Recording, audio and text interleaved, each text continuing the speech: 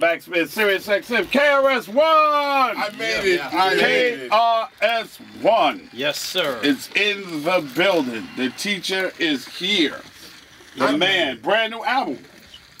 Now hear this. Yeah, tell me about that. What is there? Hey, let me start here. Well, I had an album release party yesterday. Okay. SOBs. What is there to say? 20th album. How many albums have I discussed with you already? It's like 20. That's what I'm saying. What is there to say? I mean, other than the fact that, you know, I'm dealing with salient issues. Boom bap music. You know, we all say we want the boom bap drums and hard beats, but not too many MCs are really, not too many rappers, I should say, are really doing the style. They're not really putting that forward. They say, yeah, we want 90s music, but then you listen to the album and it's not 90s music. Right. In this instance, we're going straight, like, I don't even want to say 90s. It's just boom bap hip hop that happened to be popular in the 90s. Right. You know, but it's just some raw, straight, street craziness. And when I say street, not, you know, most people think street is always crime or this kind of thing. No, we're talking about Ferguson. We're talking about the American flag. We're talking about issues like that. Street issues, real issues. Right. And, you know, and the album just exemplifies that. I'm really proud of it. Actually, as I speak to you, I'm trying to go through some of the songs in my head. And, all right, where you want to start? You want to start with Not Hear This? The intro? Well, that's just You the real Drugs. Yeah. Drugs-one. Drugs-one. Tell me, we've been playing that, so tell me about that. Well, it speaks for itself. You know, there was a war declared on drugs. Yeah, in the Reagan era. Way back. Yeah, and drugs won. And drugs won. The people that lost are not ever going to say they lost. It has to be declared by the victors. And when I say drugs won, meaning that the ridiculous war on drugs is now obvious across the nation, around the world. They just let out 6,000 nonviolent drug offenders from out of federal prison. You know, just a couple of weeks ago. It's ridiculous now. Even the law enforcement, DEA, everybody know the drug laws have to be fixed, but no one wants to fix them. People like Seattle, Colorado, so on, California, they just rogue states. They're just going out and saying, yo, we're just going to pass the law because it's ridiculous. Right. And so I mentioned that in the song that, you know, New York is still locking people up for weed, for marijuana. Still locking people up. Yeah. While California have dispensaries on every corner. Yeah, especially up in the Bay. Up in the Bay, up everywhere. I mean, and it's just like, bam, it's just right there. So this is an issue that points to the fact that the United States, that title, United States of America, is a fraud. Right. Because there's no United States. The states are not united. States do whatever the state laws. States is all rogue. Say every state is rogue. Obama said, "Look, I'm going to bring in these Syrians, 10,000 or 65,000 Syrians, whatever it is." The states say no. Right. We don't want it. You know, other states say, "Okay, you can do it," but it's like, where is the United States? The United States. Doesn't exist. It doesn't exist. The title's a fraud. But I say this, that, you know, real America is its people, not necessarily the title itself. And one day American people are going to wake up and realize that you are American. Like, you are the country. There is no system. There is no, you know, there's nothing. These are all fictitious constructs. You are the actual country itself. The way you act is the way the country acts. And when people wake up and realize that, then of course we'll wake up to a better day. Until that time, I'll keep spitting the raw. There you go. Yeah. Now tell me what happened. Tell me what happened in Pittsburgh. Well, in Pittsburgh, some dude jumped on stage. I'm always battling somebody somewhere, but some dude jumped on stage and was dressed like LL, and he jumped up. He had my album in his hand. He had Criminal Mind in his hand. He had Down by Law, MC Shan, and he had LL Cool J. I can't even see what it was. Was it Big and Defa Radio? Radio. Okay. Is the one with the radio. Yeah. Radio. And so he jumps on stage dressed like LL. Kango had a white Adidas jumpsuit, everything. LL, but he had Puma sneakers on. Okay. He jumps on stage. Okay. and he wants to battle. So I stopped the show. Let's go. He says, Shan's rhymes. Beat you down, beat you down, beat. So the crowd's looking like, what the hell are you doing? Like, what? These are Shan's rhymes. Like, you up here bugging with Shan's rhymes. He got his phone. He's filming it like this. Right.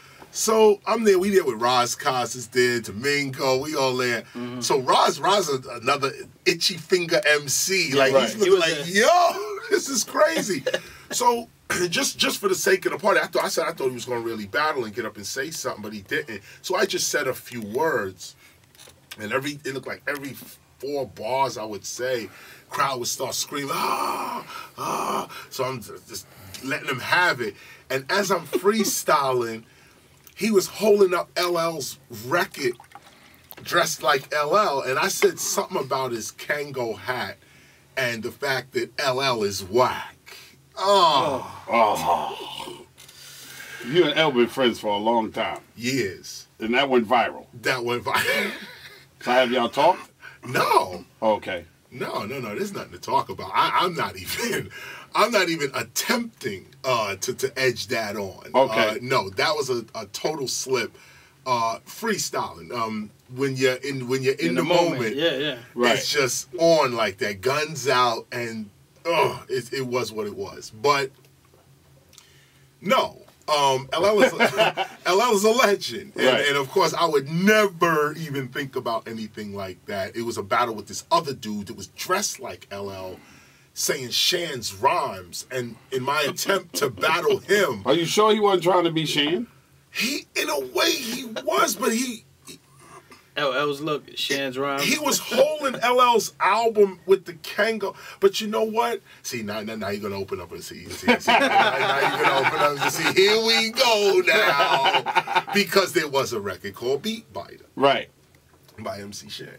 Yes, sir. Who accused LL of taking his whole style. Yes, so I don't know. When you say, was dude trying to be LL, well, they're the same style. Right. Okay.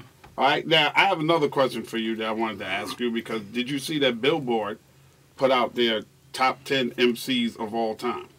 Oh, what's that? Were you aware of that? Not at all. Yes, Billboard put out their top 10 MCs of all time. Are they alive? Who, Billboard? Are the MCs alive? Yeah. No, not all. Not all, but. Not all. Biggie, Jay-Z, Eminem, Rakim, Nas, Andre 3000, Lauryn Hill, Ghostface Killer, Kendrick Lamar, and Lil Wayne. Nice. There's no Krs-one on this list. Because I wrote the list. I shouldn't be on any list. No? No. They did that right. You don't think so? No, I'm above all that. You don't want to be on any list? Nah. You can't rate me. Oh, no. I'm not a slave. Classic answer. I'm not a slave, no. You rate slaves. You put slaves on lists. Right. And sell them, not me. So you cool with not ever being on any list? Of course not. I'm never. I mean, look. Okay, wait. We back up. If someone like real hip hop enthusiasts say, "Yo, top 5, what is it?" Oh, you put a list together real quick. Right. Billboard? They have no credibility. That's exactly what I was saying. They're not saying that. Billboard? They're not saying who the fuck is Billboard to ever. Who is that? Right, to ever decide to put a list together. Billboard? Ah, come on, man. They just ruined all them rappers' careers. Why you think so? Because if you whack and you associate somebody whack, I mean, come on, Billboard? Right. I mean, Billboard haven't put out a real article in like 20 years. I mean, come on. I'm just saying, keep it real. That's not anything. But I tell you this, go back over the list though. Some of them kids on there should be on that list. If we say just a top 10, like Eminem, I'm glad he's being looked at. Right. Jay-Z, I think he's underrated. Right. Who else on there? Biggie. Nah. Rakim. Nas. Nah. Rakim should not be on the list with Jay-Z and Eminem. Rakim's on a different list. Right. Do you think when people sit down and finally say, okay, this is how I feel about it, we're going to do the list of the top MCs, do you think they should do it by era? I always felt they should do it by era. Yes. Oh, absolutely. You can't say Melly Mel and the whole Sugar Hill that was its own list. Right. You put Kool Moe Dee, Melly Mel, Grandmaster Caz. Kaz, and others. Right. On that list. Shyrock's on. Right. Then you got KRS. Right. Rakim. LL Cool J. LL. No. LL is Houdini, Fat Boys, Run DMC, Beastie Boys. Right. We weren't even out when they was. That's true. When they was rocking, we was like, wow, Run DMC. Remember, it was Run DMC and everyone else. Right. It was like Run DMC, that's hip hop, and then all the scroungy dudes down here. Right. Oh man. And I asked Run about that one time. No doubt. Yeah, we were doing a commercial together, and I asked him because I peeped out Kings wears crowns and teachers stay intelligent. Talking slick stuff on the mic is so irrelevant, especially when you're not college material. That was a direct shot at Run DMC. Absolute shot, wasn't it? I gotta admit, yeah. Yeah, it was. And I asked Run. But not a shot. I asked Run why he never answered you. You know what he said? What he said? He said because at the time, this is exactly what he said. We were doing stadiums. Word. Krs-one was doing clubs, stuff. Why would I answer him, then put the light on him, and then people start paying attention to him when me, D, and J is doing stadiums? Then he paused and said, plus dude was nice as a motherfucker. Like imagine every week you had to be the best. Warden dudes. Like, see, dudes don't even remember today, like when DMC was like, MCs have the goal to pray and pray for my downfall. Right. But I'm still, was that not a shot back? Yes, it was. Well, our little dinky dink rhymes was nothing compared to one sentence that Run DMC would say. Run DMC would say one sentence, and that would just shock the whole nation, and all of us would have to go back and rewrite albums. We have to rewrite. Yo, when they came out with Here We Go live at the Fun House. Yeah. We just play these records today like they're so out of context. But like these dudes were fighting for their credibility too. Right. So every week and JMJ, come on, man. That's 50 Cent. That's Onyx. Right. Afros. That's Jay. That's just one member of Run DMC. One member. Right. That's crazy. That's crazy. Did you know that I did a backstory with Big Daddy Kane here on Sirius XM, and Big Daddy Kane told me a story. I was asking him about the battle that never happened between him and Rakim. And he said Rakim was not a battle rapper. He said the battle that he really wanted to have was with you. Because he was like, he knew that you would bring the best out of him, that he would have to get punched in the face and take an uppercut and all of this to come back and battle with you. But he also told us that Fly Ty came to him when you were destroying the Juice Crew, you and Scott LaRock and the BDP posse, and asked him to jump in and finish it. Right. And he said he didn't do it because Shan used to refer to him at that time as that nigga. And Shan had no respect for him. Wow. And he said, y'all were cool as a motherfucker. No doubt. Did you and Miss Melody help Big Daddy Kane move out of his apartment? Oh, absolutely. Absolutely. Something happened with his mover. Something he got fronted on. And we lived around the corner from each other. At the time, I was, where was I living? Clarendon and Avenue D in Brooklyn. Right. And Kane was like Lenox Avenue or Linden Boulevard or something up the block. And we was just out. Like, we was just like, I mean, we had Criminal Minded was out and Long Live the Kane was already out. But Kane had made his name battling dudes in Brooklyn on Flatbush. And that's how I heard about Kane. Because, I made my name in the Bronx. Right. But I lived in Brooklyn.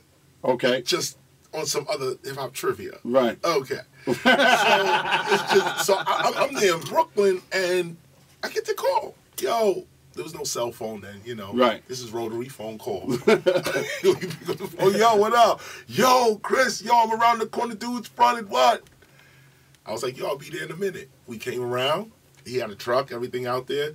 Loaded down the couch, a couple of equipment, chairs, table, done in like an hour. Right. It was dope. He said y'all went back to the crib. Yep. Broke open a 6-pack and watched The Color Purple. That's it. That was the end of it. But being friends, do you think that put something on the reason why he was like, nah, Krs is my man, I can't jump into that? No, I think it had more to do with Shan.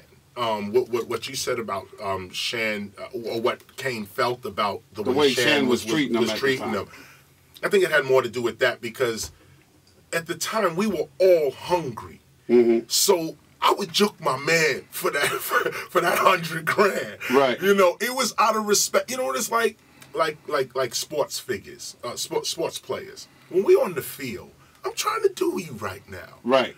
Off the field, winner or loser, we going to get that 6-pack, and that's my man. He's on the opposite team. We just destroyed his whole crew, but he comes over to the victory game. Anyone else, whoever wins the Super Bowl, the loser, they be in the Super Bowl party for the other group as well. Right. It's only when you get on the court, like, yo, I gotta win this game. Now Kane is a MC, okay? He's hungry. If he really wanted it, he would have just juked me right there. He would have said, yo, let me just juke this dude right now and take KRS real quick. Right. And it would have been all love because I would have responded and it would have been on. Right. And that would have been it. But I think it did have more. It wasn't about MCs because we all knew. I was cool with Shan. Really? I was good with Shan. You know what I'm saying? Me and Shan, I mean, all the countless tours, I mean, we've done together, you know, to this day. To this day, get me choked up when I talk about Shan. but real talk though, look, KRS would not exist if it wasn't for MC Shan. I say that everywhere I go, and I mean that. MC Shan gave me my break. Right. You know, and from day one, he never felt dissed or slighted by South Bronx. Marley did. Marley felt like, yo, I'm going to get the gat and who these dudes. Right. That's Marley. I was waving a flag. Get them Bronx, motherfucker. You know, Queens keep them faking it? you and 50. Oh my God, I was so hurt. I can't. And Run. Yeah, until I met him, I didn't like the fucking record. Fuck that fucking record. Take that record off. Queens keep faking it? I'm battling several MCs at once. Can't call everybody. So the borough got to whole borough got to swing. Yeah, I don't whole know. fucking borough gets thrown out. I was mad at running him for not answering. I'm like, you gonna let this motherfucker diss our whole borough? Nobody's saying shit. Well, I was like, the dude is nice. I wanna fuck with him. Yes, he did. that was crazy. 20 albums, bro. Yes. Let's go from Criminal Minded. Okay. Why? Why? I mean, out of anything you could have named that album coming out, Boogie Down Productions, a lot of people might have heard a couple of singles from you, don't really know who you guys are as a group. What did that title mean to you, and how did y'all come up with that title, Criminal Minded? Well, the quick answer to what did the title mean to me was I was hungry. Quick answer. Right. Hunger. Right. That's it. Didn't eat the day I named the album. Didn't eat that day? The day I named the album, I didn't even eat that day. Wow. My situation was dire. Okay, dire. Right. That's why when you get into battles with dudes like that, you're never gonna win. You're never gonna win if you eating every day and you chilling and nah, you're never gonna win. I will bite you literally. I'm hungry for real. Stab and eat you on the table. You know, this is what it was. So, first, the quick answer: hunger. Right. Hunger was the whole album. That whole criminal. We had to survive. If that album didn't get made, I would be dead as well. Okay. So that was it. That was it. This is it. Everything on the line. This is it. We going out. This is it. Kamikaze. That's what it was. That's the short answer. Here's a longer answer. So Scott LaRock named the album. Mm-hmm. I didn't technically name the album. Scott LaRock named the album because he was looking at me and he was always fascinated by my lyrics. Just a little background for those listening. Scott LaRock was my social worker at the shelter. I was homeless in a shelter, 166th Street, Boston Road. 700 dudes in there. Crazy. Just Ice was one of those dudes. Just Ice was one of these dudes in there as well. So we was going to the bathroom, beating on the bathroom wall, making beats on the bathroom wall, getting it in.